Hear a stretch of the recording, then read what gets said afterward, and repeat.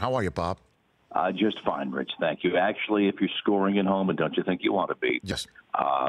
Day 3, 1979. Day 3. Yeah, rather biblical. So you're a third dayer.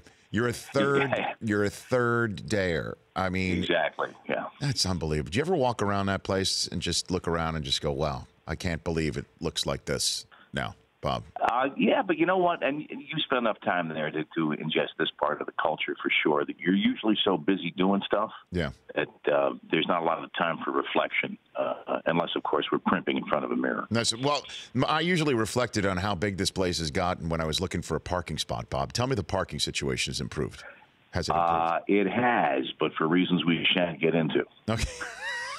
You can put that together. Okay, if you should not. Okay, very good. All right, good. Do you still have the same personalized plate, Bob? I won't say it on the air, but do you still have the same? Thank you. I appreciate that. One of my colleagues did, and he's still recovering from his wounds. Yes, I still do. It's unbelievable. That is great. Well, yeah, look, on the same car, which is 16 years old. You know me. Seriously, I don't. Come on, you don't have the same car. You don't have the same car. Yes, it's a classic.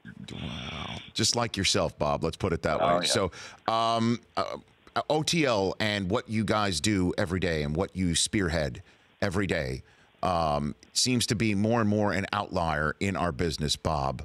Why do you keep doing what you're doing every day? Well, it's a challenge. On its best days, it's a hell of a lot of fun. I work with some incredibly talented and energetic and just impressive people, and because it's stuff that needs to be done. And I sort of addressed that last night in my remarks. I mean, it's a complicated sports world that we're in, both a financial challenge, different platforms. I mean, if it doesn't fit on your phone, it really doesn't have any future value. There are paywalls going up. There are different platforms emerging. There are so many different business relationships between entities and rights holders and platforms.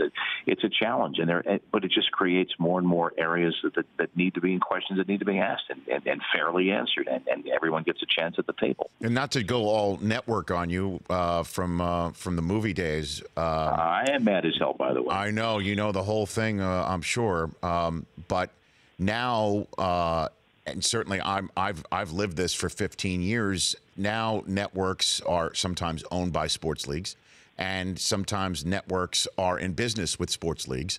And thus there might be some sort of conversation about what to cover and what not to cover. Do you hear more of that at all at ESPN, or do they truly just let you do whatever you are going to do in your rundown meetings and go ahead, listen, Bob? I'm not so. I don't want to say the word naive. It's not that simplistic, and we've all seen reporting on these issues. In fact, including specifics regarding our show and the network in recent months. But I will tell you, in the area that I work and with the folks that I work at, no, we're smart enough to. I'd like to think we're smart enough to do what we do with an open mind, fairly, and with invitations to all to be part of the conversation. If there are other conversations at other levels, let them take place. But the proof is in the pudding, and the pudding is on at 1 o'clock every day, Eastern Time, 10 a.m. Pacific Time. The Rich Eisen Show, weekdays at noon Eastern, on Audience.